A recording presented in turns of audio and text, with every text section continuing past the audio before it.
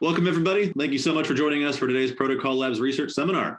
Today, we have ETH Zurich Ph.D. candidate Lioba Heimbach, who will be presenting her work eliminating sandwich attacks with the help of game theory. Lioba is particularly interested in both the analytical and empirical analysis of decentralized exchanges for her research.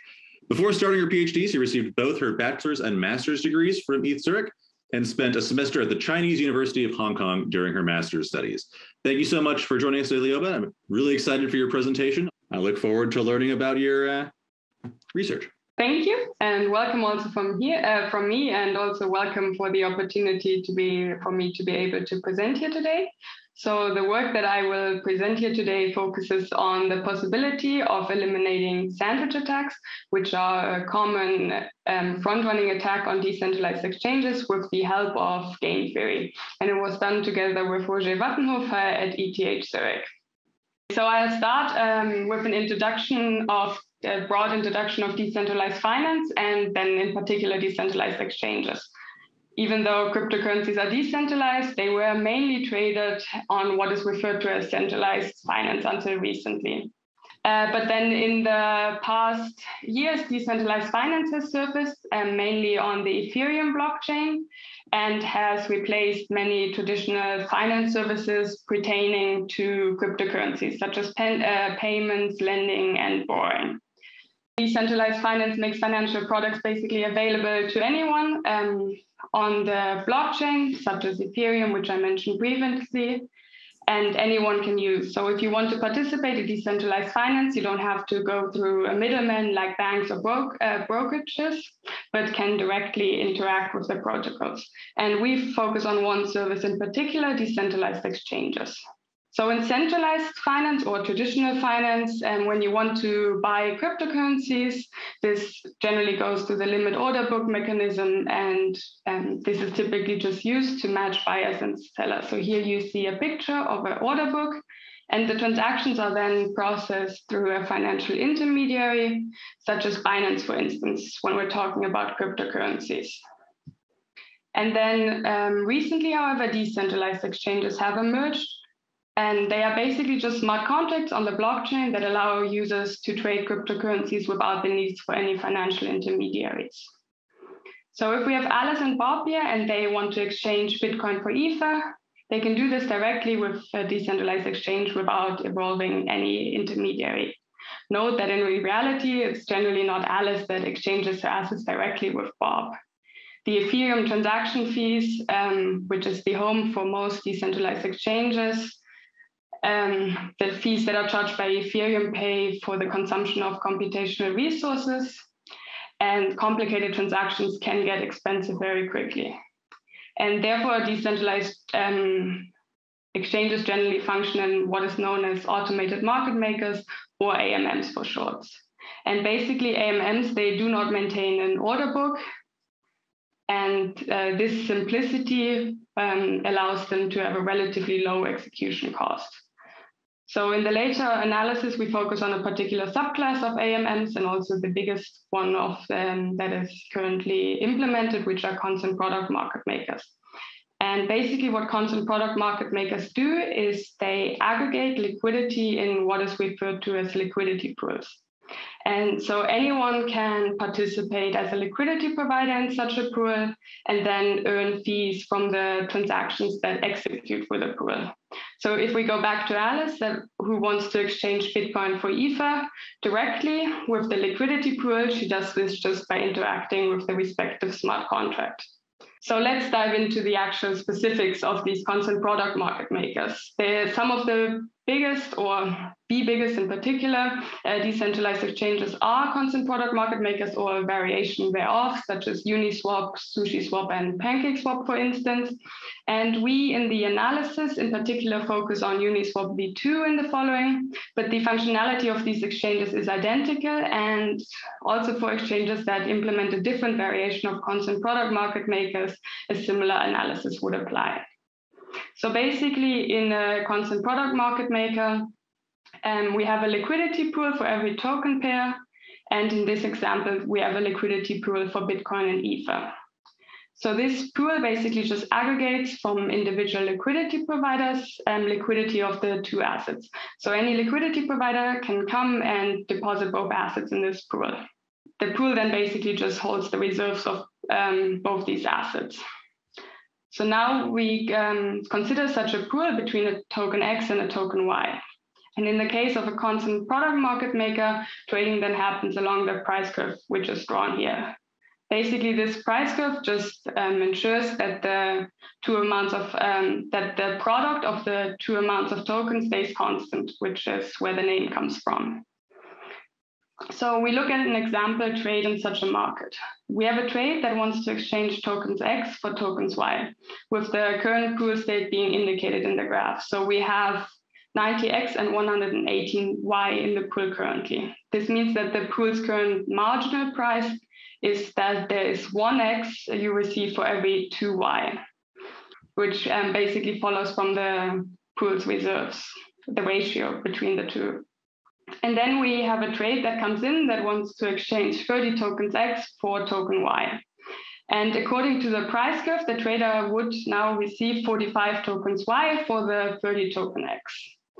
Note, however, that liquidity providers also get a bit for providing liquidity. And in the case of Uniswap V2, this is a percentage fee that is charged on the input amount of 0.3%. And basically for each trade that executes through the pool, this is charged on the input.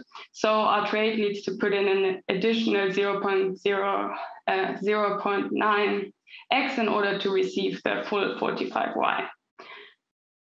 And further, we also notice here that even though these markets are commonly referred to as constant product market makers, the product in fact does not stay entirely constant in reality due to these fees that are also fed back into the pool and that then steadily increase the pool's constant product. Okay, so I mentioned earlier that at the start, the price of the pool was 1x for 2y.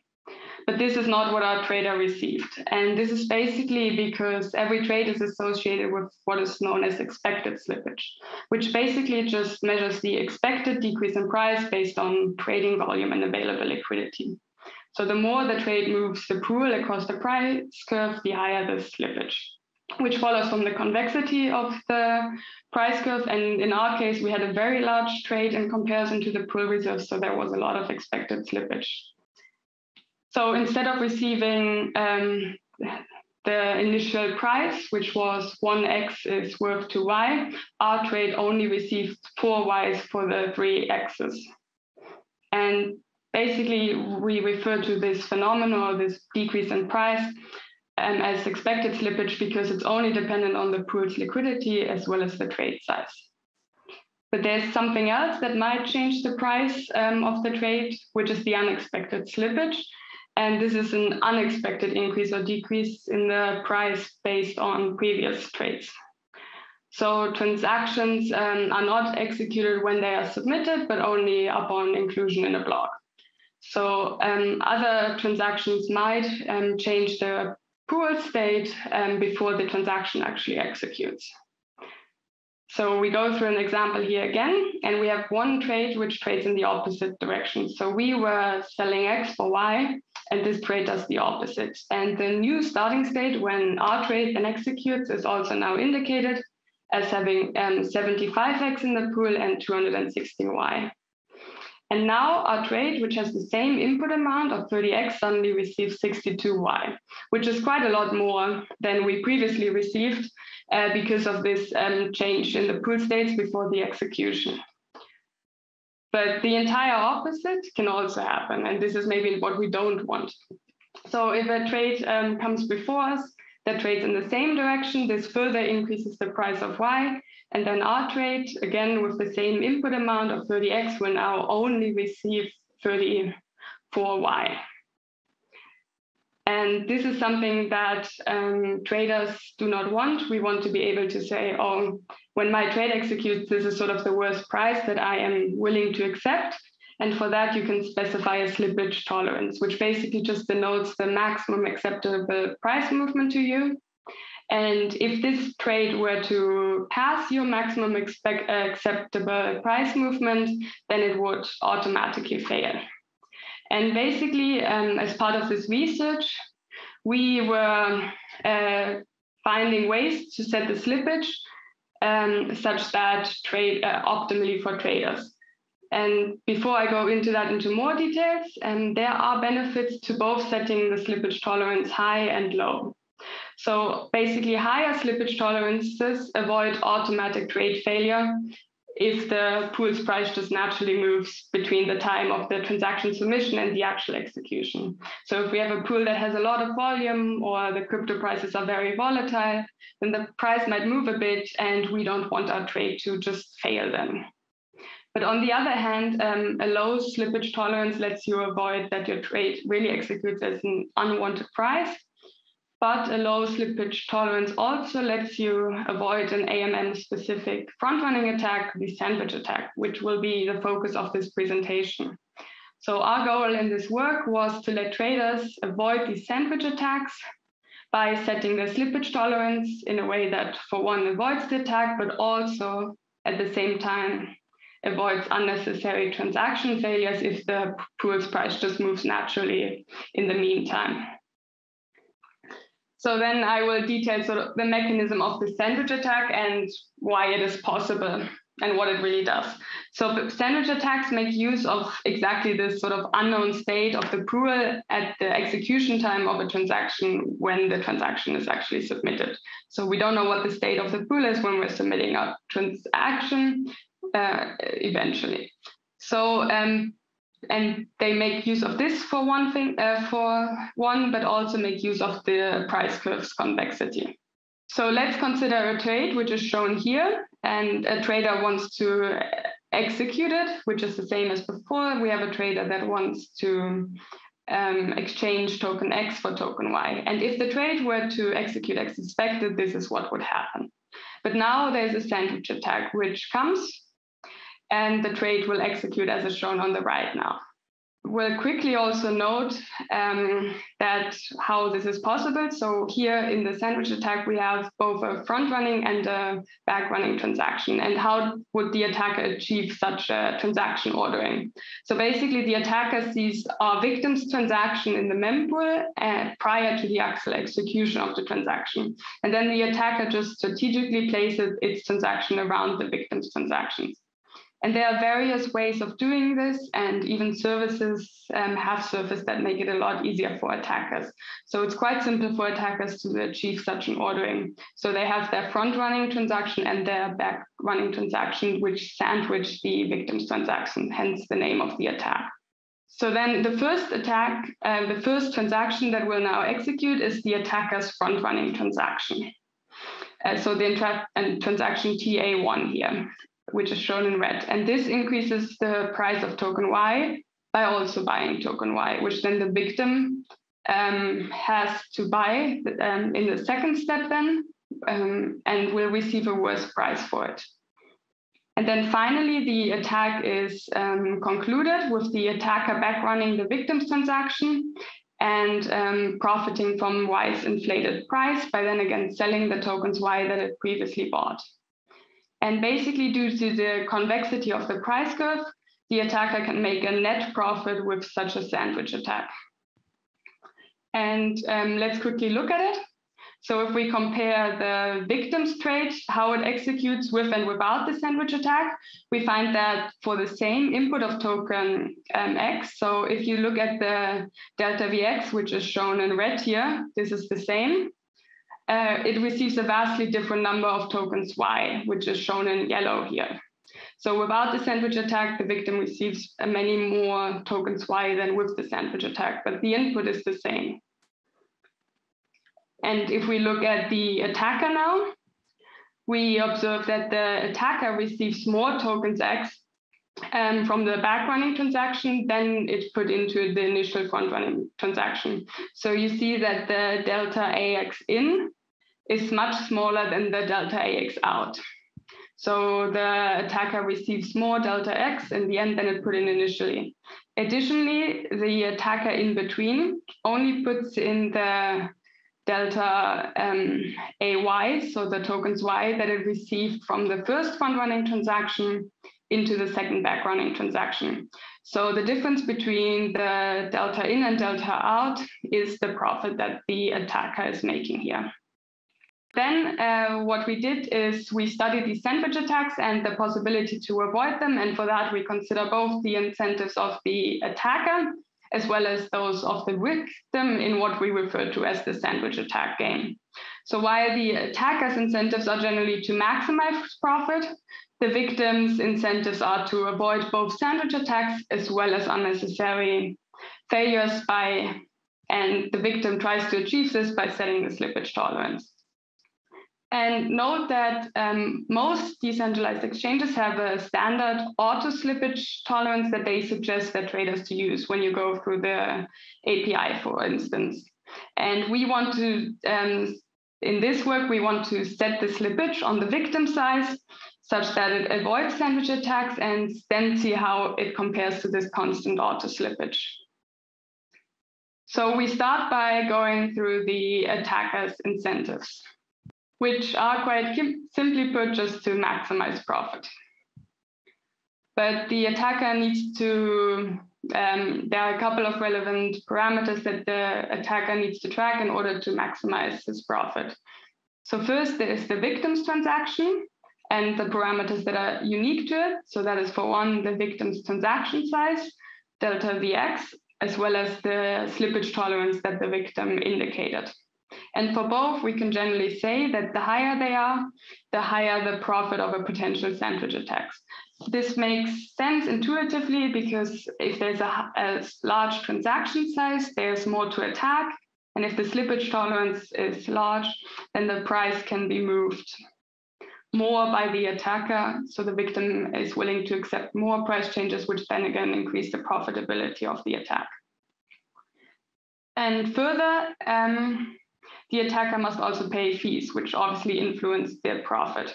So for one, the attacker must pay a transaction fee to the liquidity pool when doing a trade. This transaction fee is charged on the input amount of every trade and is proportional to it. So basically, when the attacker does the front-running transaction and when it does the back-running transaction, both times it pays this transaction fee charged on the input amount relatively. And then there's also the Ethereum block fee that the attacker must pay. So this block fee is approximately absolute for the same type of transaction. So for the Ethereum fee, you pay for the computation as opposed to for the transaction size. And therefore, if there are two identical swaps in a decentralized exchange, we can assume that the block fee in the same block for both of them will be the same. So this is an absolute fee, at least to some extent, that is charged for every transaction that the attacker does. And basically putting all of this together, we can analytically determine the optimal sandwich attack and then simulate the attacker's profits in the following. So here we sort of simulate the profit of an optimal sandwich attack, depending on the transaction fee on the x-axis, which is charged as a percentage of the transaction input, and the slippage tolerance S, which we see on the y-axis. And the slippage tolerance is what the victim is setting in our setup, and also known to the attacker.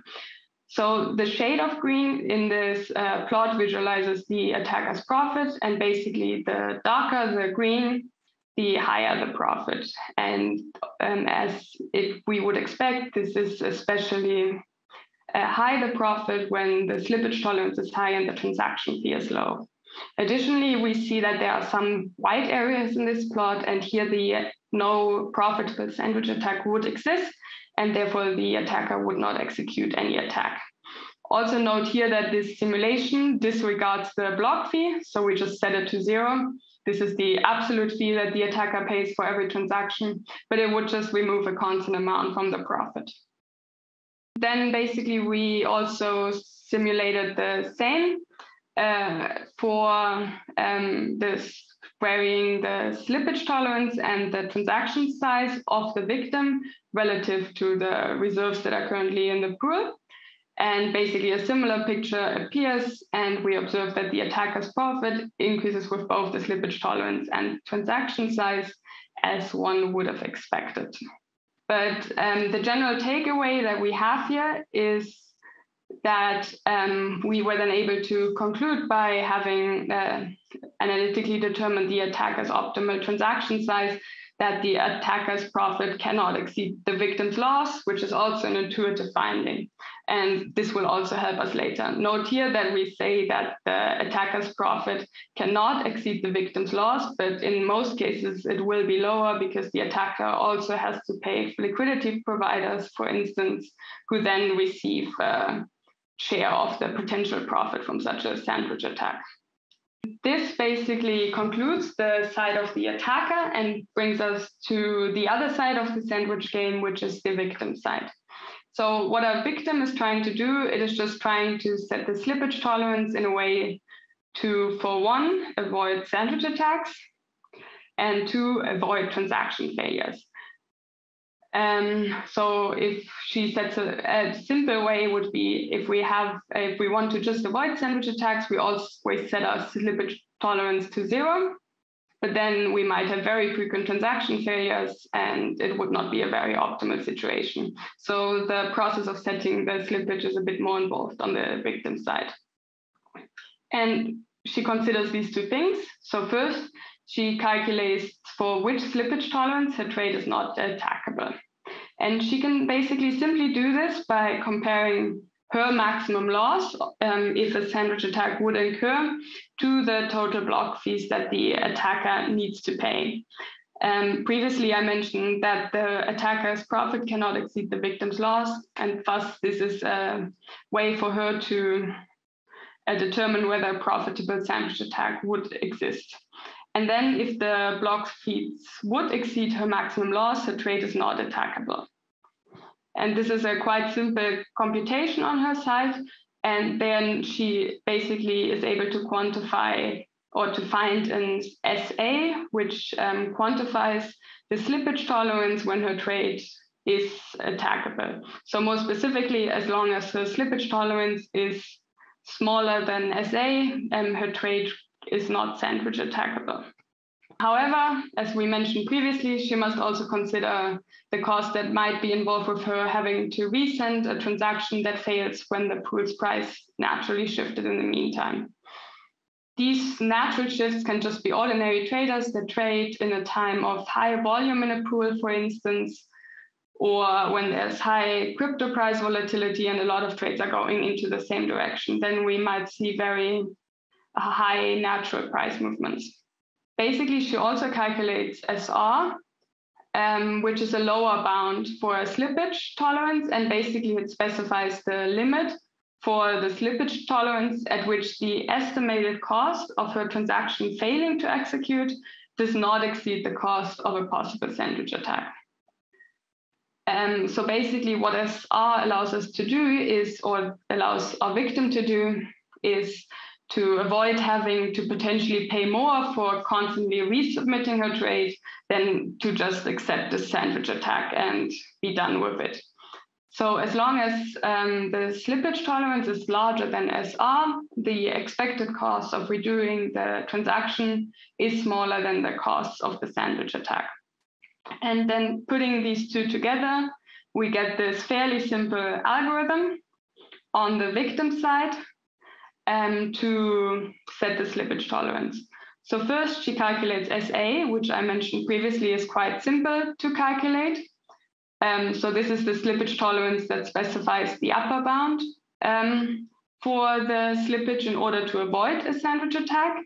And she also calculates SR, which specifies the lower bound for the slippage tolerance, such that the expected costs, which are related to some potential transaction failures, do not exceed the cost of a sandwich attack. And I mentioned that this SA is simple to compute, but SR is a bit more involved to compute and needs to be estimated, but I'll go into that in a moment. And then she just compares SA and SR And if SR is smaller than SA, the victim simply sets the slippage tolerance to SA or slightly smaller, and in that way is able to avoid a sandwich attack. And otherwise, she sets the slippage tolerance to SR and basically accepts the cost of potential sandwich attacks, because her cost would be higher otherwise. Okay, and then I'll move on to basically how we compute this lower bound for the slippage tolerance, which is quite an involved process, at least a little bit more involved, where we first need to estimate the expected price changes in a pool within a block. So more specifically, the trader basically needs to be able to estimate the required slippage tolerance, and the slippage tolerance she requires, such that the probability of her transaction failing is P. So basically, for simple computation, the way we did is we just estimated the required slippage tolerance such that this probability of transaction failure is P to be the P percentile of these observed price changes in a pool in a given sliding window. So in the next slide here, I plot some estimations of this required slippage in the USDC, which is a stablecoin pegged to the US dollar, and Ether pool. And this is for various window sizes used for the estimation. So the window sizes here go from 200 blocks to 20,000 blocks. 200 is shown in the lightest blue, and 20,000 is shown in the darkest blue. So these are the window sizes that I used to make this estimation. And we also make this estimation for various transaction failing probabilities. So this is 1% in the left plot and 10% in the right plot.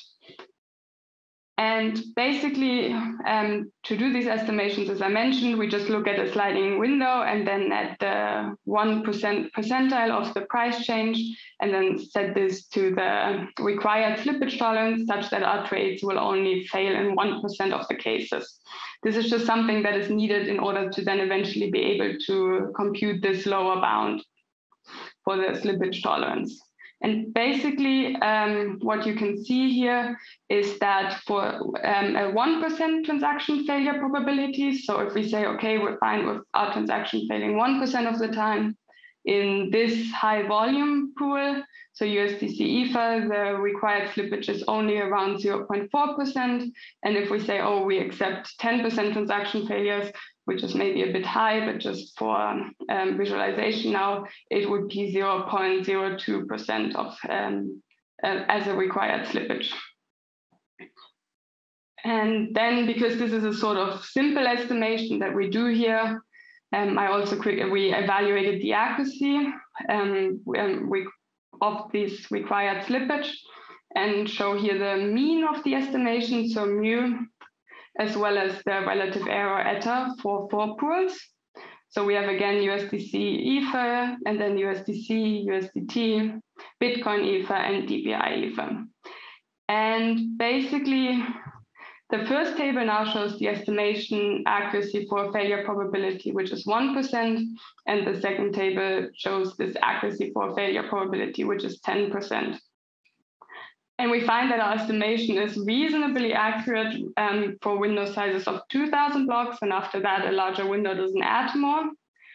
But we also see that our relative error of this sort of simple estimation is can be quite large, especially in lower volume pools such as DPI Ethereum, for instance.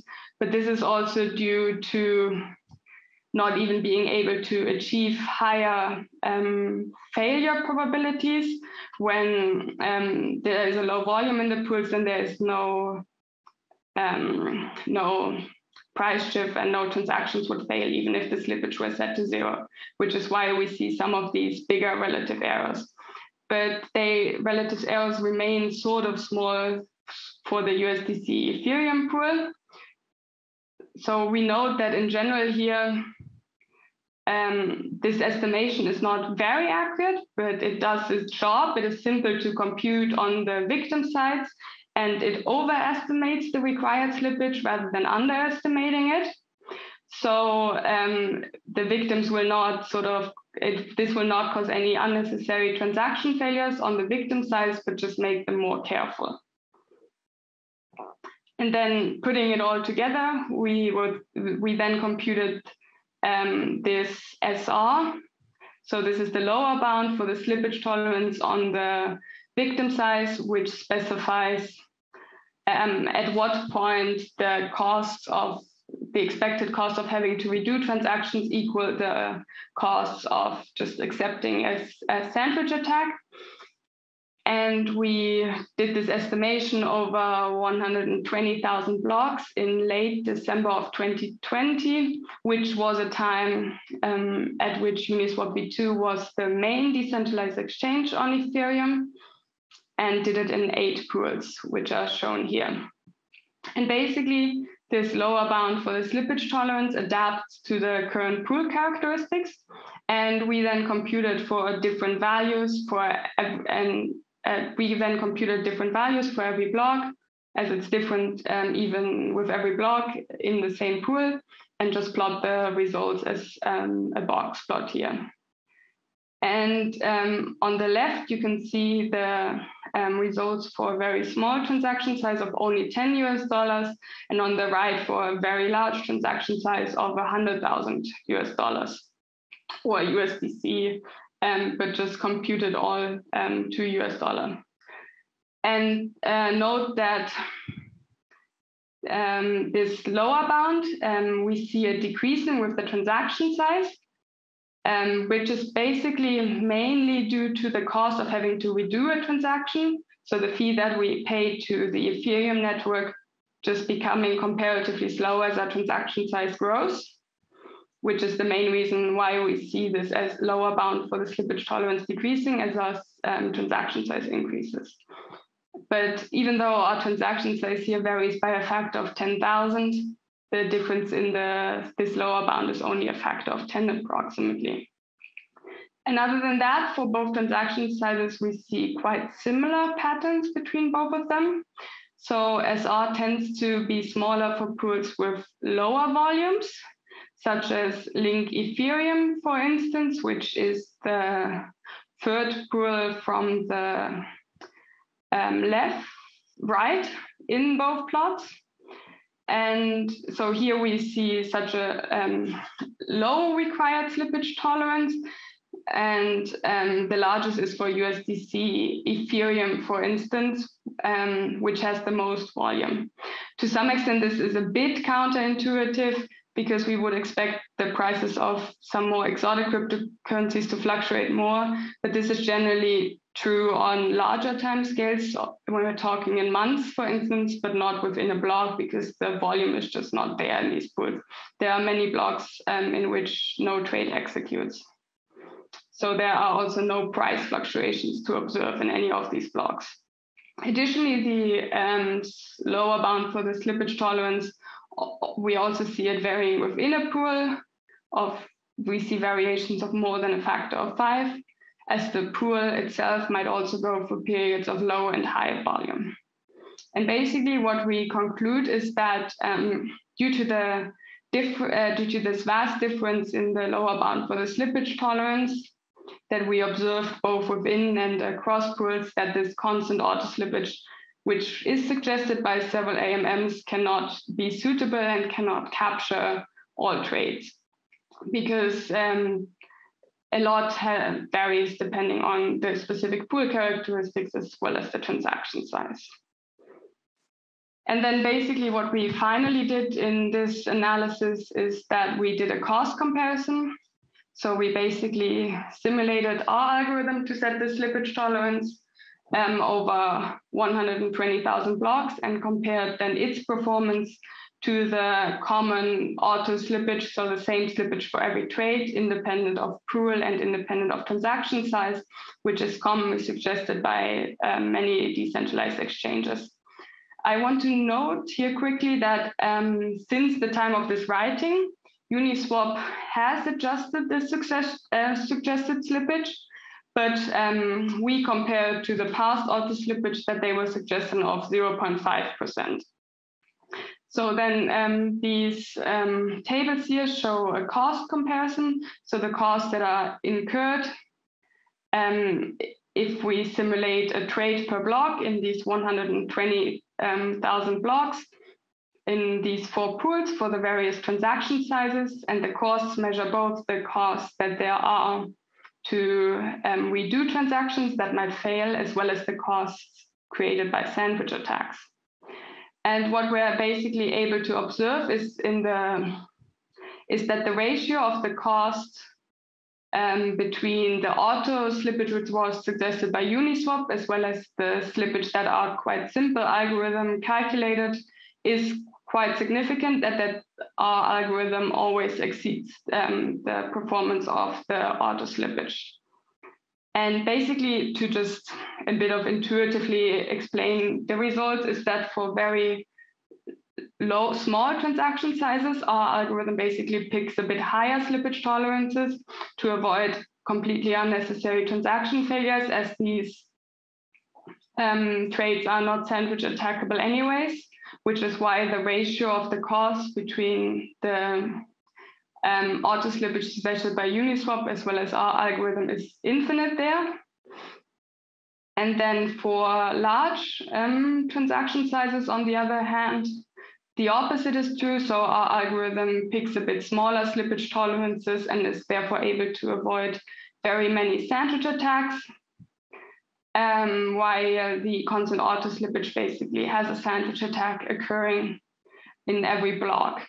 And what is not shown here, but what I would also like to mention, is that with this algorithm, giving this parameter configuration where we just put in a realistic gas price for Ethereum, it was able to avoid all sandwich attacks for trades that were smaller than 100,000 US dollars, and only needed to accept them for trades of size 100,000 in about 10% of the cases.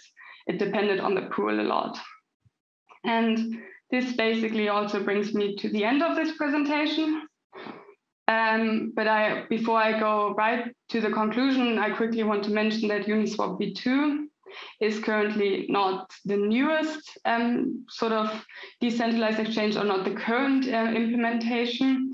There is Uniswap v3 now, which has concentrated liquidity. So while in v2 we had the same liquidity for the entire price, so we show the price here from 0 to infinity. In v2, the liquidity was the same all the way across. In v3, liquidity providers basically choose where they want to provide liquidity. They can specify a price range. And then in the end, the liquidity of a pool, which is sort of all these positions together from various liquidity providers, might look like this. So the liquidity varies depending on the price we're at, which then again makes this, if we were then to apply this analysis again to Uniswap v3, makes the estimation, especially of the lower bound of the slippage, a bit more involved, but in general, the same should hold. So this brings me to the conclusion of this work, which is that we were able to generalize the sandwich attack problem to include both traders and attackers. Until most works before were just focusing on the attackers, but our goal was really to look what the traders can do to protect themselves. And what we were able to highlight is that, contrary to popular beliefs, traders are able to avoid sandwich attacks by simply adjusting their slippage tolerance. And this is sufficient, at least in most cases. And they do not face an unnecessary high risk of transaction failures. But as was mentioned or asked previously as well, most traders will not know about this, for instance, or some traders might also just be willing to accept this sandwich attack and not have to worry about resubmitting their attacks. But there are options sort of for services to come in and to offer some help here. But even more so, this is more of a simple approach, which fixes the one problem, sandwich attacks, without on the trader side. But there are many more sort of predatory trading behaviors on decentralized exchanges and other platforms as well, which involve front running. So I think that the research or developing a protocol which is broader and can does not only focus on this one particular case, but can avoid front running in general, for instance, is a very interesting and also highly researched topic currently. Okay, with that, thank you for your attention. Thank you for having me.